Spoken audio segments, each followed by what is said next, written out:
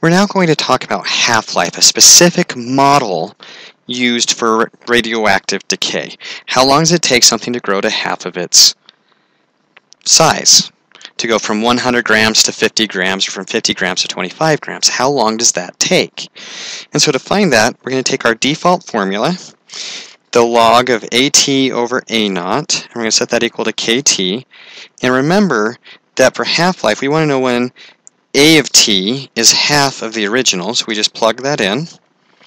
So we get 1/2 A naught over A naught equals KT. So natural log of 1/2, because the A naughts go away. And that's the same as the natural log minus the natural log of 2 equals KT. So to find my half-life, T, and I'm going to use H instead. H is going to be my T for half-life. And so we get the formula that H equals minus the natural log of 2 over K. And so once I know what K is, then I can find my half-life. So let's look at a particular example. We have 100 grams of the radioactive element, strontium-90, and it decayed to 66 grams in 15 years. So to find its half-life, the first thing I have to do is find K. And so our formula is the natural log of AT over A naught equals KT. Well, we know AT in this case is 66. That's over 100.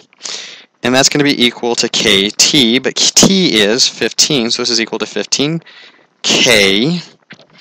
So we put the 15 on the bottom, and K equals the natural log of 66 over 100 over 15. And here's an exact answer. That's where I'd stop if I didn't have a calculator, but I do have a calculator, so I'm going to do 66 over 100.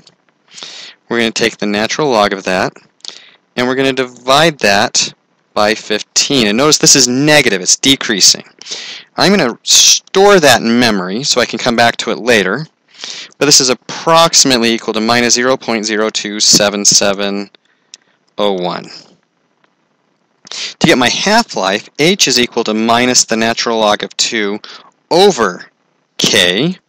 So we're going to do 2 natural log minus, and I'm going to divide that by what my recall amount. And so that says that its half-life, H, is approximately 25.02 years. Every 25.02 years, the strontium-90 decays to half of the size it started as. And so that's how we can use this formula to solve for half-life.